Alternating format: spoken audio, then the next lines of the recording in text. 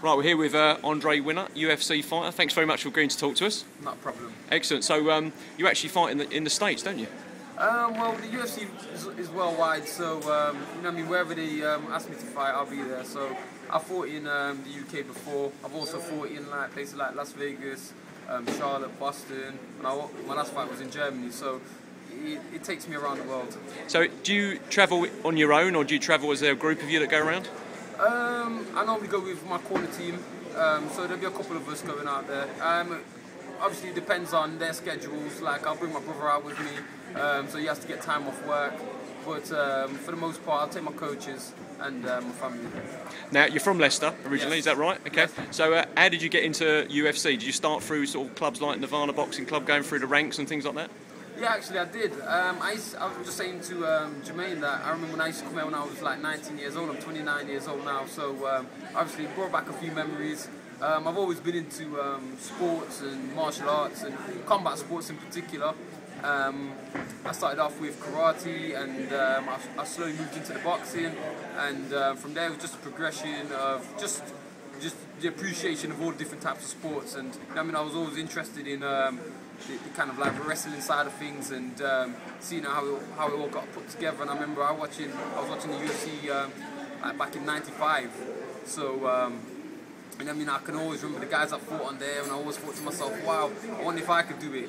And just so happened there was a guy in Leicester, Nathan Leverton, at Leicester Shoot Fighters, and he kind of took me under his wing. And I mean, I'm not really. Is that what first attracted you to UFC? Was it the combination of all the different things that you tried, or the skill involved? Yeah, most definitely. I mean, there's more to a fight than just being able to grapple or just being able to punch. That's just one aspect of a fight.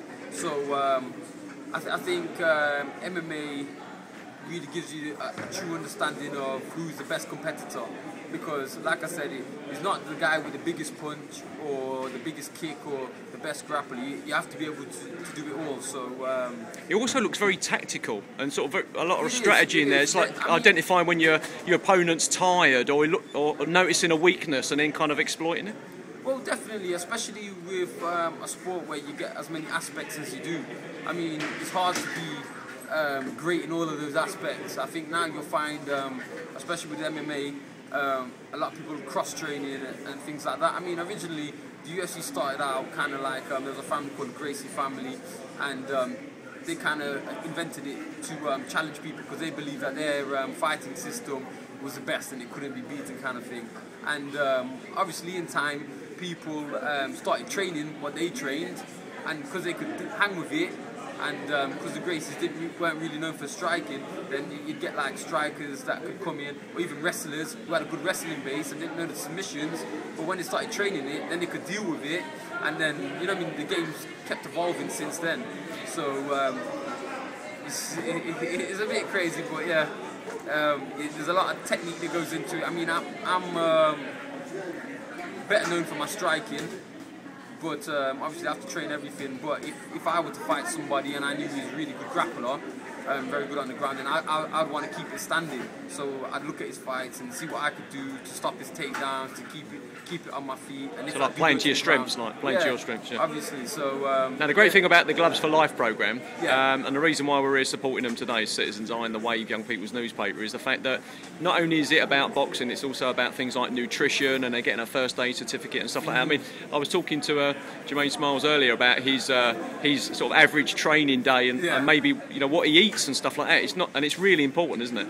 Oh, most definitely. I mean, if you're not getting the right nutrition, then you're not going to be able to train as well as you'd like to, and you're not going to be able to perform and make the improvements that you need to. So nutrition's a big part of it, with cutting weight or putting on weight or anything like that. And you need the energy with the right nutrition. It's not just about eating rubbish, it's about eating the right kind of foods to give you the right amount of energy to get you through your day. Now, it is a long day when you train. So, as for UFC, I mean, do you train specifically for stamina or for strength, or a combination of both? It's a combination. What I need to be really anaerobically fit.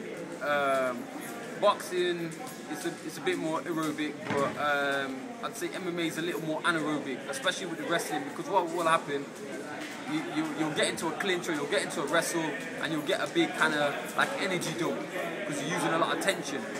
and then when you go back to punching, you know what I mean, your arms are built up with lactic acid, so you have to get used to training through those kind of barriers and being able to explode when you need to, and then be able to relax when you needed to.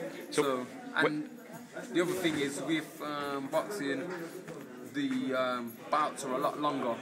For instance, you get 3-minute rounds, but it can go over 12 rounds. So you need that. You need that aerobic fitness. Whereas in MMA, it's 3 rounds, but they are 5-minute rounds. But it's more of like a fast-paced burst, and you know what I mean. You're done in 15 minutes, no matter what. So where you want to next? You got a fight? Where do you travel to? Any idea you're fighting? Do you know in advance, or you just kind of turn up and? No, you'll know in advance. The UFC will let me know. I did ask for mid-March. I was hoping for that, but they've just had a merger with another company, like their brother or sister company called the WEC, and so there's a load of fighters, and we're all wanting to fight. So I mean, there's only so many shows that you can put on. Yeah. So unfortunately, I'll probably have to wait till April or something like that. But it's kind of like a blessing at the same time, because it's giving me a chance to go out there, train with some good people, and improve on my game. I mean, I've had the opportunity to go out to Montreal to train with George St. Pierre and his team. He's a welterweight UFC champ, and you know what I mean, he's one of the greatest fighters in MMA of all time. Another guy I had the pleasure to train with was Roger Gracie, and he's probably like probably the greatest grappler ever.